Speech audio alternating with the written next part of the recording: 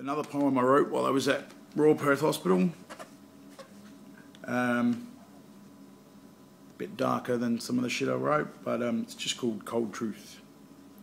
Brain seems to be frying. I'm just afraid I may be dying. Looking for compassion, empathy, wisdom. In hospital, this may be another failed damn mission. Wait on this chair, not a bed, not a room, just here in a hall, all alone yet again. I look for a kind eye, anything, even just a grin, just something to make me feel like I'm not forgotten. Day passes night and night passes day, the same fluoro lights, no sunlight to portray. No clock to cast eye on, so time still does stay. No doctor, no nurse, no medicine comes my way. I fall to the floor, I crawl and I claw, looking for a helping hand, a human no more.